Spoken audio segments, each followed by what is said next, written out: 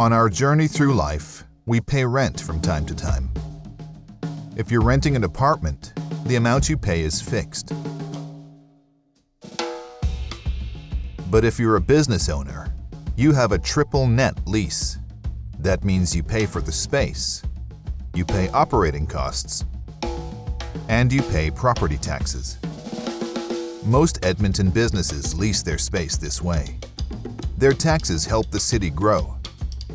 But when property taxes go up, as they have every year since 2011, paying gets harder and harder and harder.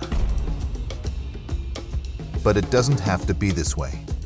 To learn more about why City Council should press the pause button on taxes this year, head to prosperityedmonton.com.